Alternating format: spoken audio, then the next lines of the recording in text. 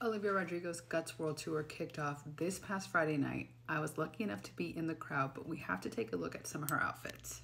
She came out very strong in this amazing two-piece, very sparkly set, paired with some fishnets and boots. And honestly, she just has the cutest style. It fits her so well. Very punk rock, grunge, and I think it looked so good on her. This was the second look. She wore stockings with everything, but the high-waisted shorts with the little bra top, which I thought was so cute because after she wore it just like this, she added this little slip dress on top, which has like little discs. And honestly, this photo doesn't do it justice because in the lighting, it just was lighting up and just looked so magical on stage. This look was probably my favorite. This little red romper, metallic red, halter again with the stockings. Let me show you a better picture. This was so good. I loved it.